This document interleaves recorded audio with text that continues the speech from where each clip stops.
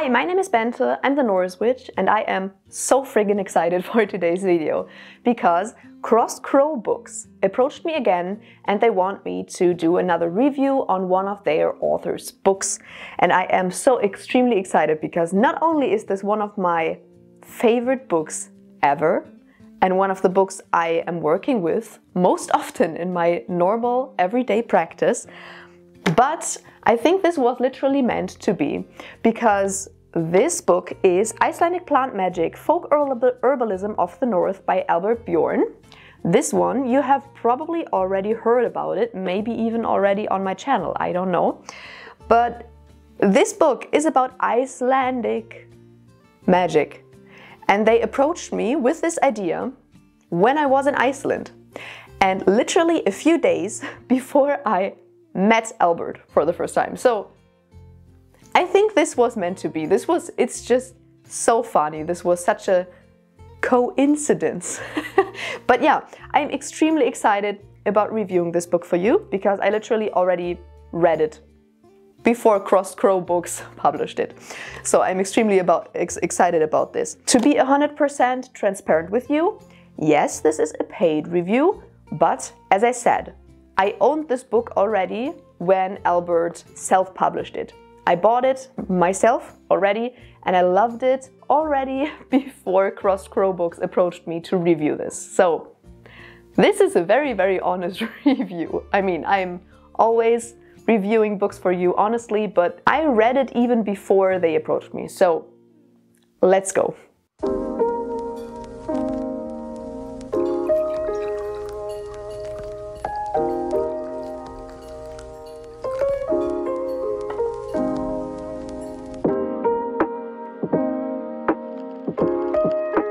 Alright, so as I already said, the title of the book is Icelandic Plant Magic, Folk Herbalism of the North.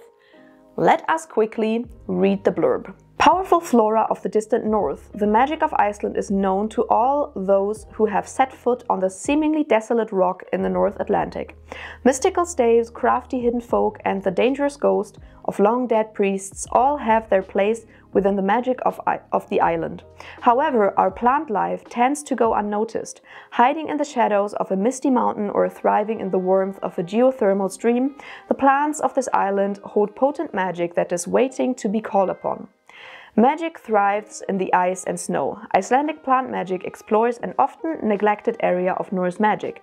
A synthesis of traditional magic, folklore, and modern magical practice, it includes a rich index of plants, their properties and uses, as well as descriptions of magical tools and practices.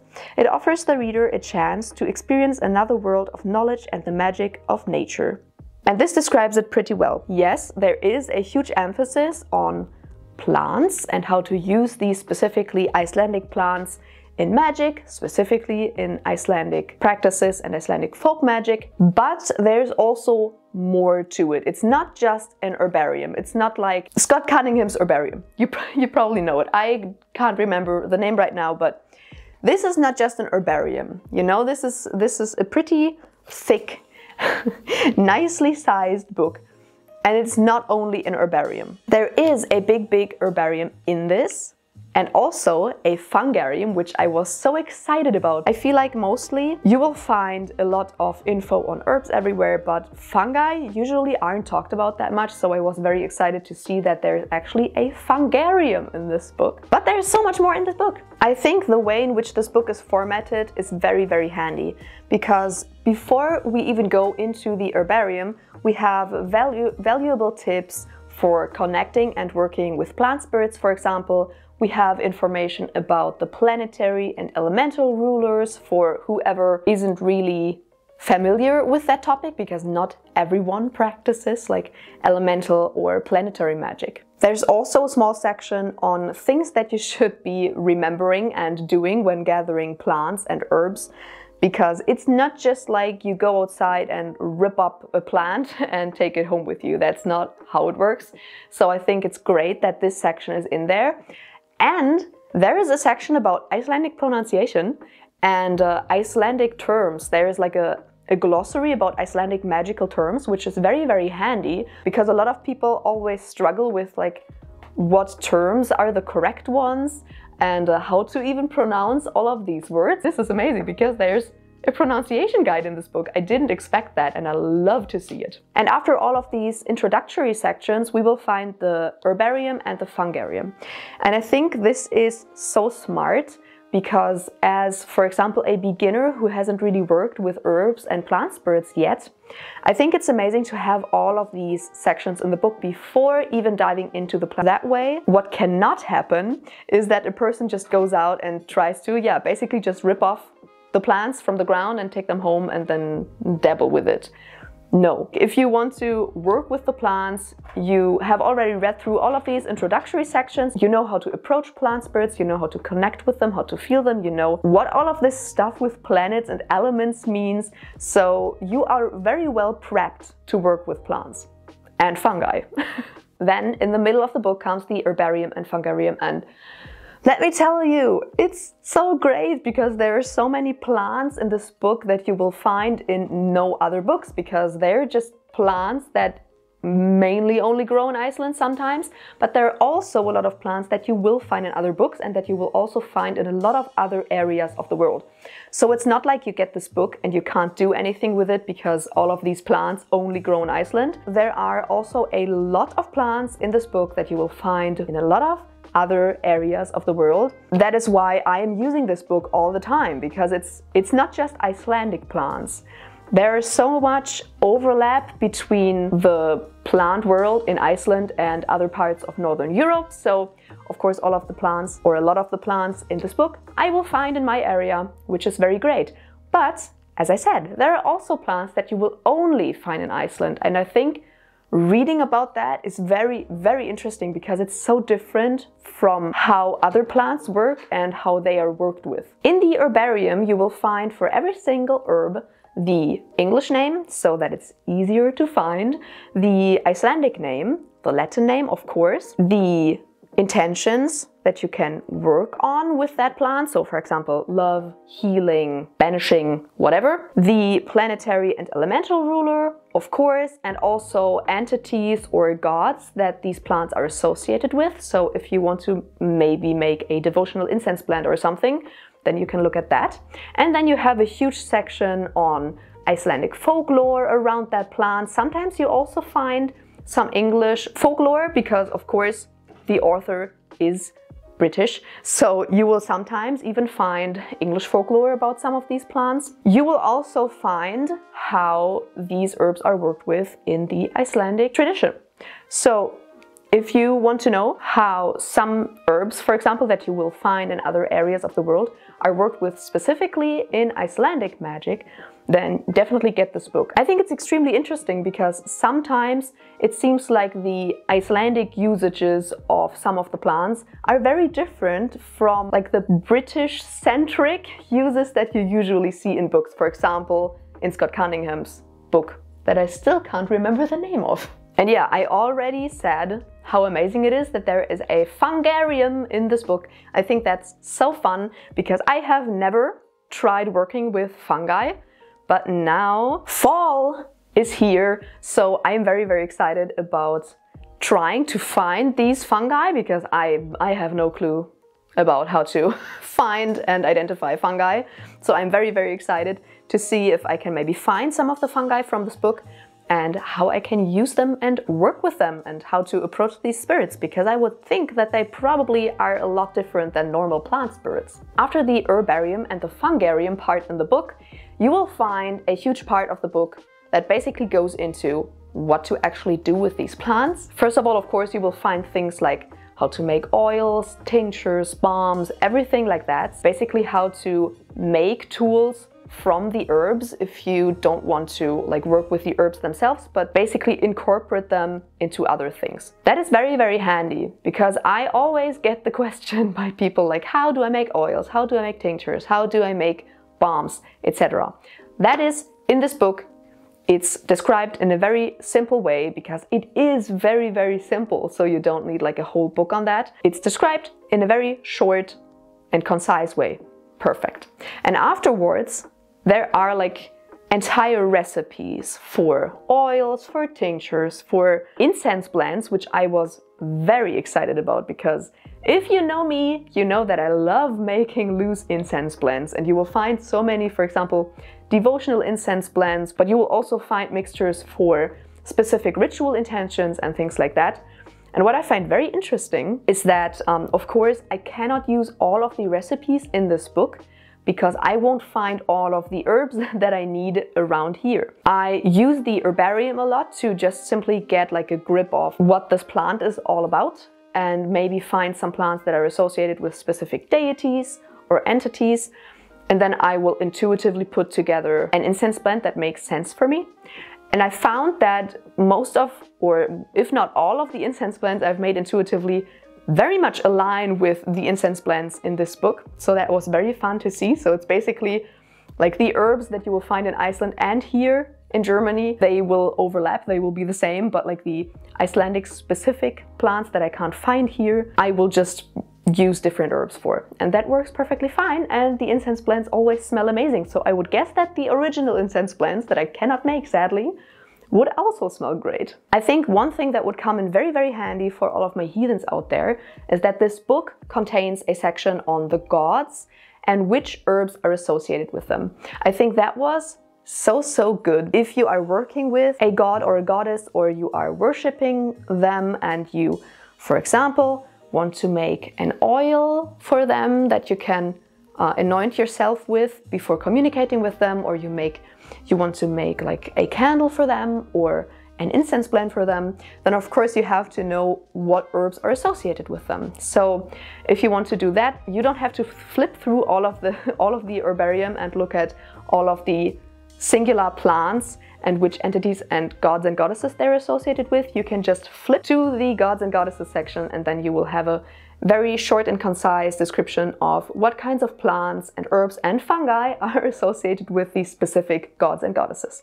That's very convenient. What I loved to see was that not only are there oils and incense blends in the recipe section, which I feel like oils and incense blends you will find in a lot of books, but there are also baths, for example, and like recipes for even edible things. So there's a recipe for a bread for Thor's bread.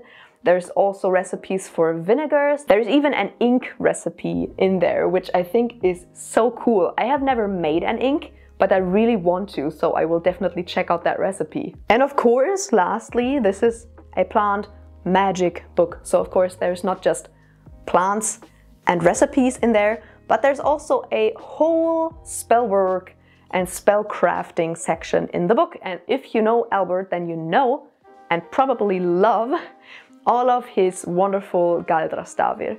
And of course, in that book are a lot of them. So if you want to work with galdrastafir, then definitely check out that section. It is amazing. I think there are so many cool and interesting spellwork ideas, and not all of them include galdrastafir. So if you're not all about that, then of course you don't have to use them, because there are also spells that don't incorporate them.